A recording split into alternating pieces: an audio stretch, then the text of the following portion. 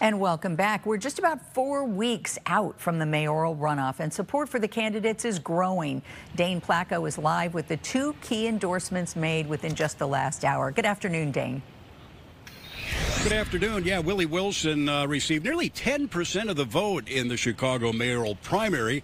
And just moments ago, he told us that he believes most of the people who voted for him will also vote for Paul Vallas.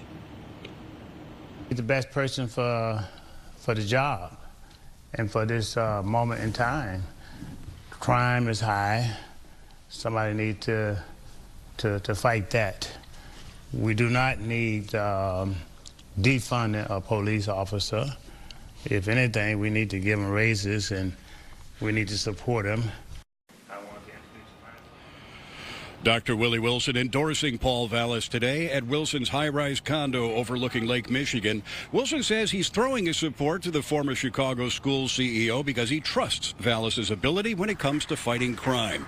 Wilson says he's concerned that Vallas's opponent, Brandon Johnson, will defund the Chicago Police Department and impose a variety of new taxes that'll drive businesses and jobs out of the city of Chicago. And Wilson believes that his supporters, mostly African-American and skewing older, feel the same way.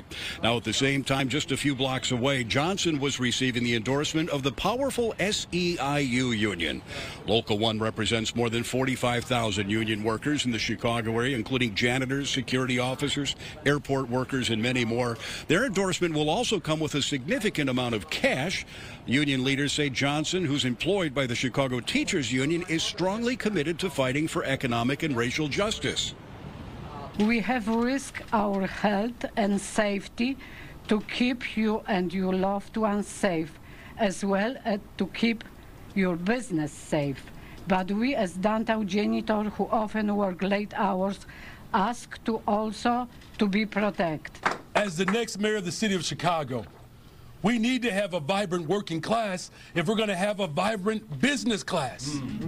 We need to have workers who are protected if we're going to attract businesses to come to this city.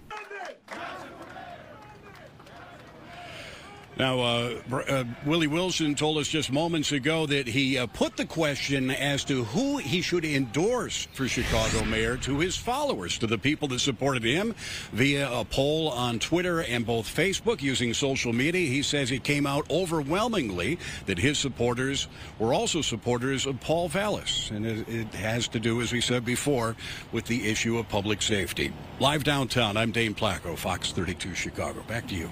Dane, thank you.